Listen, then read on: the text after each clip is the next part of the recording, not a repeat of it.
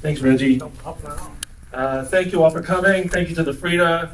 Welcome to the opening night of this amazing series. I always wanted to do one of these events with an alcoholic beverage in my hand, so I really graduated here.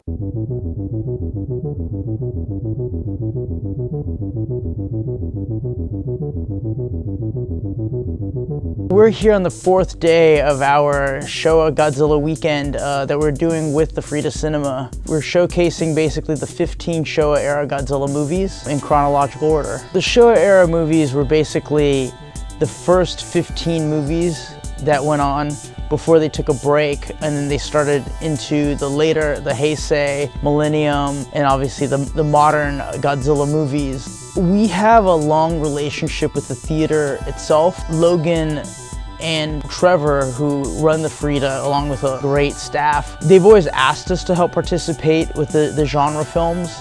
When they asked us specifically for this, which is something we had talked about for a long time, a lot of it came down to promotion, a lot of the art that was generated for it. We did the pre-show along with getting some vendors together to vend in the lobby to sell Godzilla, Kaiju oriented product. We helped get Super 7 on board to bring some things out, which was really exciting. Sean Lincolnback, he wrote a great book that showed all the various posters from all the different countries, and I kind of went and did a little deep dive on all my favorite art that was produced and kind of reworked it to work for the theater promotion.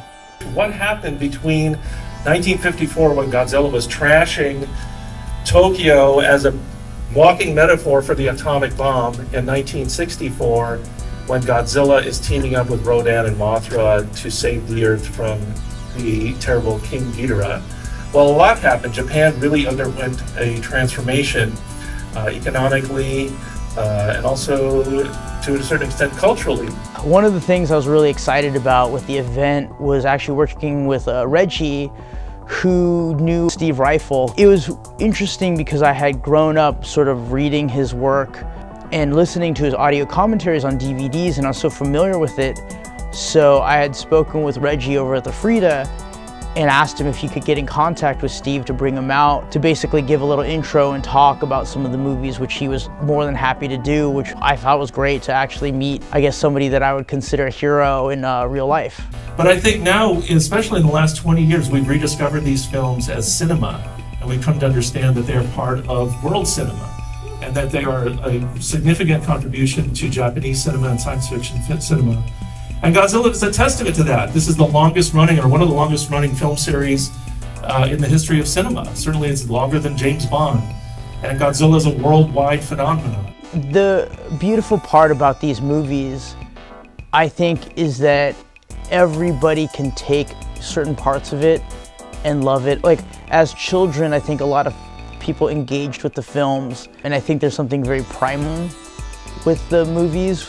In essence, Godzilla is like a giant dinosaur, and kids go from loving dinosaurs, and then I think there's a bit of like a power thing with kids where they love seeing the monsters destroying the buildings. For a lot of adults, when they watch the films, it's sort of like a time machine that takes them back to their youth and something they can enjoy. And then as an adult, you can also enjoy the craftsmanship, looking at them as certain period pieces of the time, looking at the costuming, how things were developed back then. It's a really interesting snapshot of Japan at that time when you're looking at these films.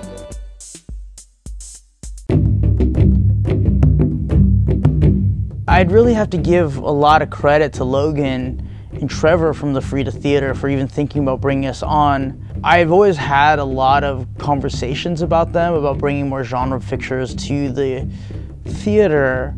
A lot of the films in the genre I like are a lot weirder, and they were fortunate to let me add a bunch of secret screenings at the very end of each evening. A lot of these movies, I don't know if they ever were shown in a big theater. One of the movies in particular was only shown on television, I believe. The other films played in Japan in the theaters, but I don't think they ever came over to the States for a theatrical release. Celebrity Icons, which is like a celebrity management agency for a lot of Japanese actors, provided to us a bunch of autographed photos of various actors from the different Showa Era movies, and we were able to run a little giveaway for people that had pre-purchased tickets. Each day we would sort of at random pick somebody that would win one of these photos, which was really I mean, an amazing donation by them. In the aisle, my friend Chris Sapp, whose family had been in the business of selling movie posters for the last 50 years. I had spoken with him about, basically wallpapering the lobby with vintage posters that are available for purchase from various countries of different kaiju films. This event was sort of like a real labor of love. I'm thankful for everybody that came through, and I really would like to thank Logan, Trevor, Reggie, the whole staff at the Frida Cinema for putting up with my nonsense, Chris with Atomic Art of Music, all the folks over at Super 7, and especially Steve Ryfle for coming through and basically listening to me blather on and on about how awesome I thought his work was.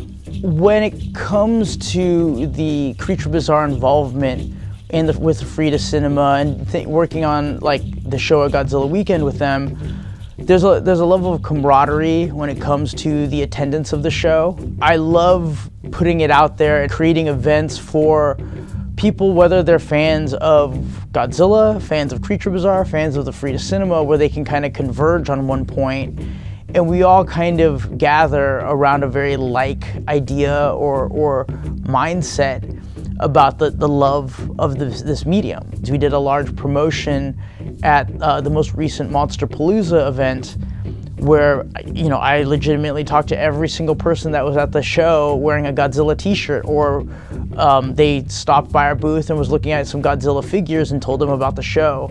And bringing that audience down to Santa Ana to the Frida Theater is really rewarding, because I think this theater has a lot of magic in it, and there's a lot of charm to it that isn't found in some of the theaters out in LA or in other places.